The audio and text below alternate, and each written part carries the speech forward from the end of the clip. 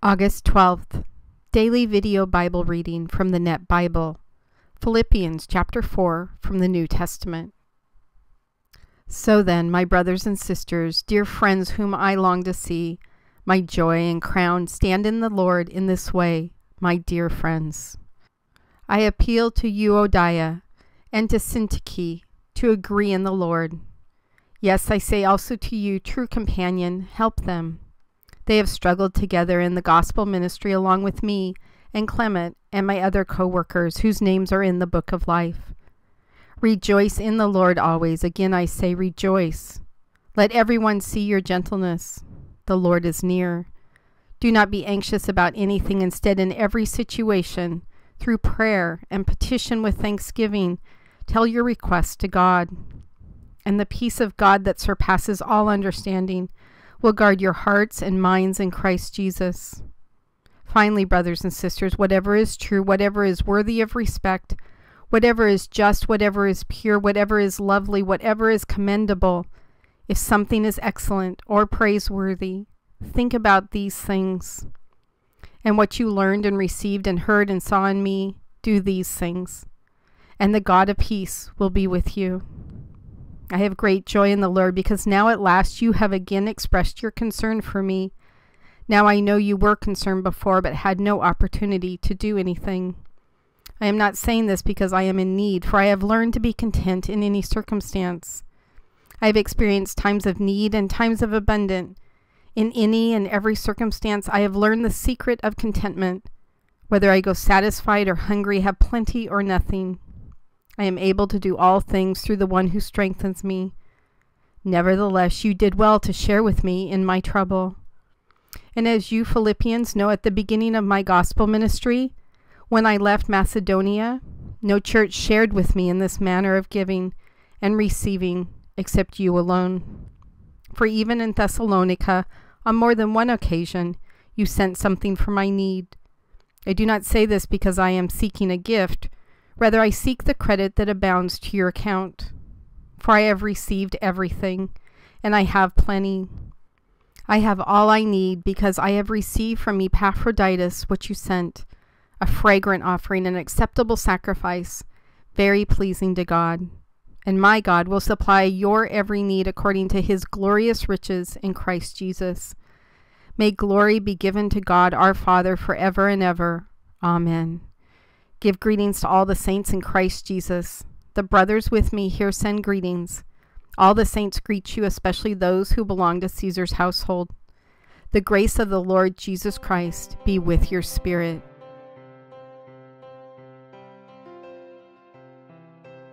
God, I've always loved these verses that Paul is speaking in this letter. Rejoice in the Lord always. Again, I say rejoice. Let everyone see your gentleness. The Lord is near. Do not be anxious about anything. Instead, in every situation, through prayer and petition with thanksgiving, tell your requests to God. And the peace of God that surpasses all understanding will guard your hearts and minds in Christ Jesus. And I've always loved these verses. They're very soothing. They're very compassionate. They're encouraging.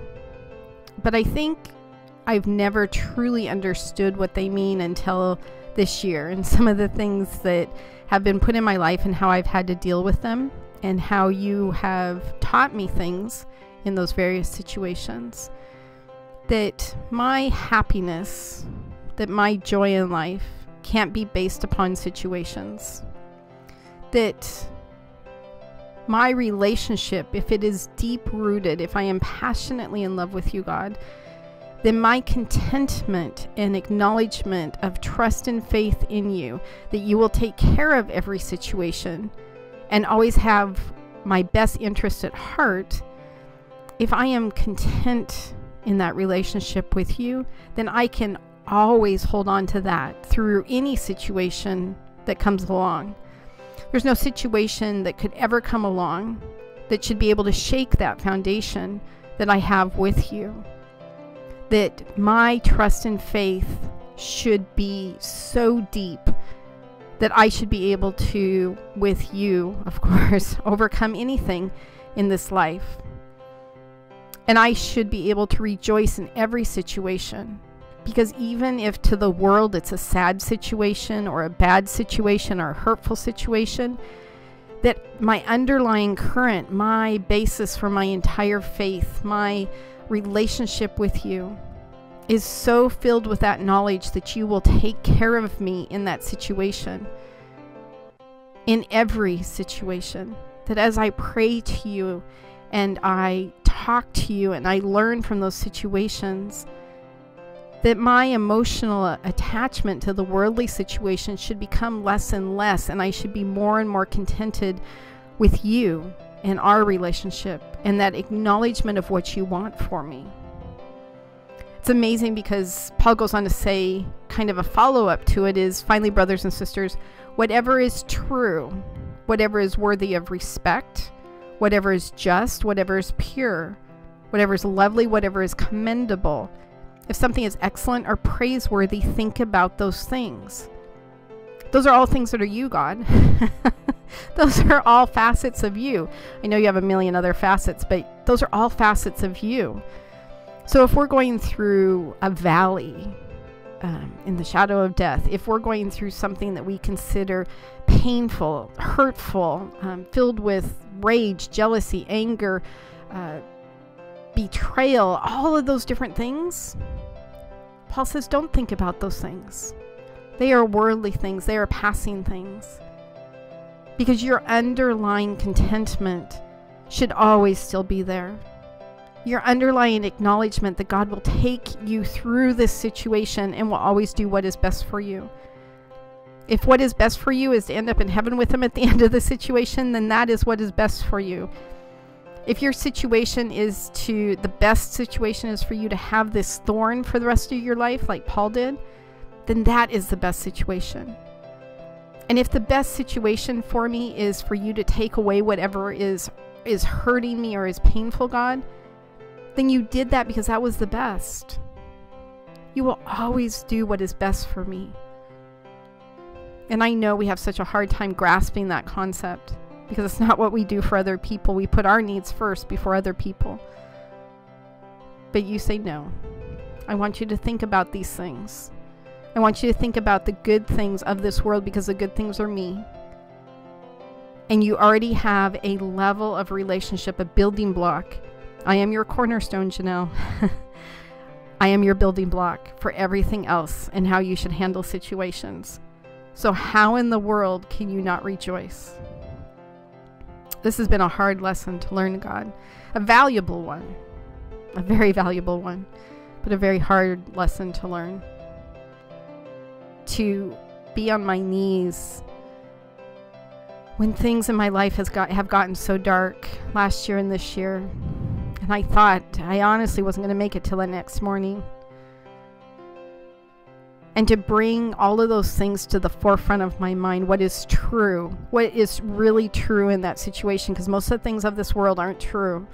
What is true, what is worthy of my respect, what is worthy of my honor, what is worthy of my thinking, whatever is just, and not justice like this world, but justice of you, God. Whatever is pure, because that's one of the things you want for us is purity. Whatever is lovely and commendable, whatever is praiseworthy.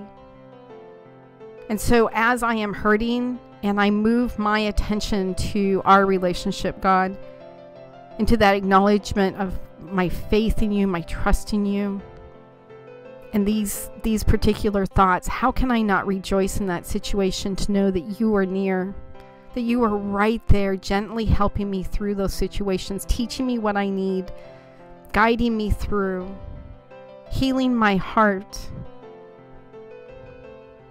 How can I not have trust and faith in a situation where I get to rejoice that I serve a sovereign God?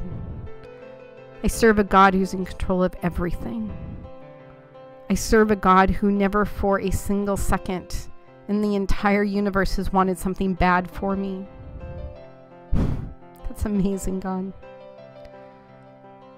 And I thank you through all of this, that you are who you are, that you are sovereign, that you reign supreme throughout the entire worlds of worlds that we don't even know about. And yet you are near to us. You are right here holding our right hand, walking through all of these situations with us. Please, God, please bring this verse to our mind anytime we are going through something worldly that we think is bad. If we're being attacked by Satan through gossip and vindictiveness, if somebody has betrayed us or hurt us or pained us or lied to us, if we've lost a job, we're having a hard time paying bills, if one of our kids is sick, there's so many things that can happen. Turn our eyes, turn our hearts to you, God, to what we know is true, to what we know is pure, which is your acknowledgement of what is best for us. Thank you, God, for this amazing contentment and peace in my heart. As Paul said, a peace that passes all understanding of anyone who doesn't have that incredible peace from you, God. I so wish it for everyone.